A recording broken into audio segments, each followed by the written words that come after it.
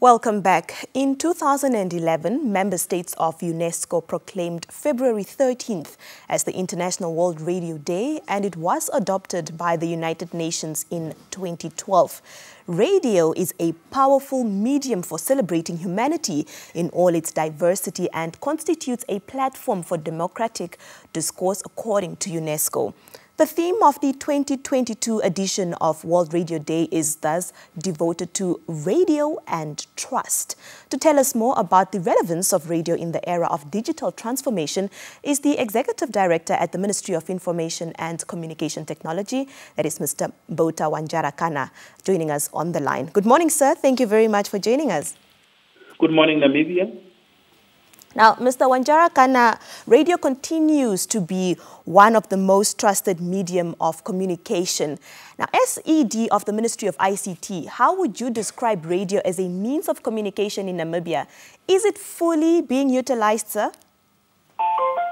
For over a century, radio has been and continues to remain the only medium that has the widest footprint in Namibia and beyond, reaching the majority of the populations who have no access to the internet.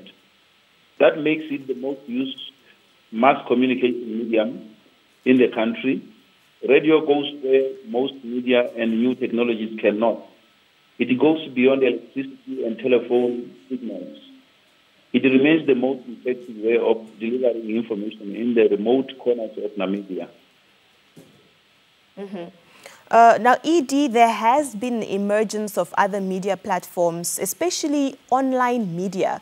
So what is the ministry doing to ensure that radio as a medium of communication continues to maintain its relevance?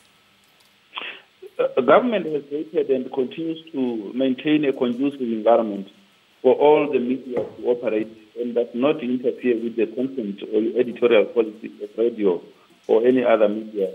What we say is that radio should use available platforms with the advent of new technology or presented by the new technology in order to reach even a wider, much wider audience and remain relevant.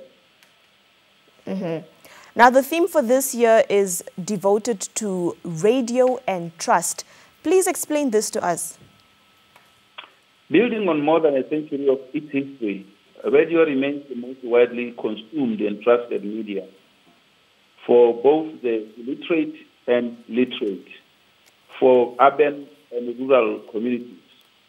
The theme recognizes radio's long-standing position as one of the most trusted media around the world. Trusted because it has got verifiable sources of information.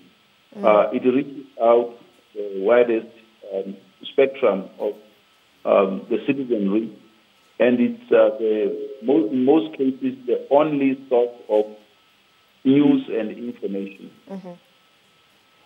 Now, ED, fake information, mis- and disinformation has also found its way to the public domain. How can information be verified to ensure that it can be trusted from the public, as you mentioned, as you just explained? It remains a collective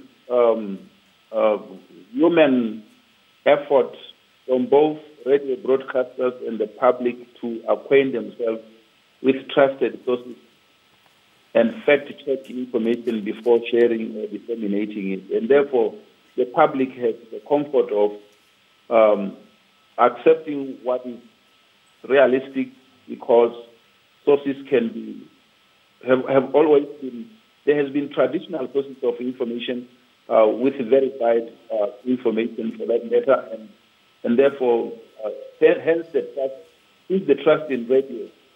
There's no confusion about that. ED, how is the ministry intending to commemorate the World Radio Day? The ministry, together with the stakeholders and partners, will celebrate the day at Kairos Radio, a community radio based in Rehoboth region.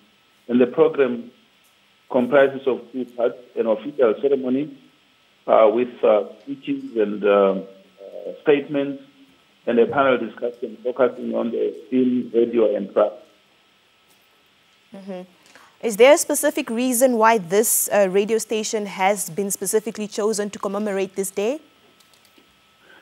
It is important to recognize the efforts of communities in taking charge of affairs of information within their locality to serve the market in their doorstep, and also to share information pertaining to development in their locality, so that the voiceless at every corner of the country can find their foot in the national door of national discourse, and hence a community radio is a way of supporting its aims and objectives and strengthening the good work of communication and information dissemination.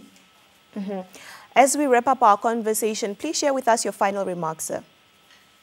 The final remark we can make is that government has created a conducive environment, of course with the support of well-meaning citizens and partners, for the media to operate in the provision of unhindered access to information. And therefore, we would like to encourage radio to continue being responsible to the taste and needs of their listeners.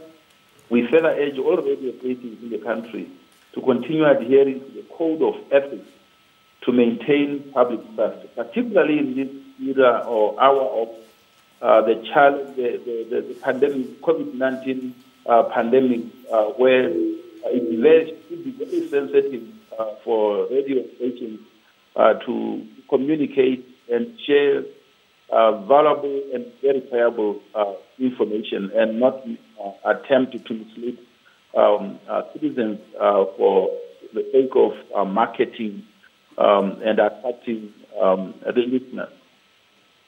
Well, Edie, thank you very much for taking our time to speak to us this morning. Thank you, Madam. Thank you, Namibia. Right. Well, that was Mbeuta Ua-Ndjarakana, Executive Director at the Ministry of Information, Communication and Technology, talking to us about World Radio Day and how the ministry plans to commemorate the day. When we return, Denver continues the conversation around World Radio Day.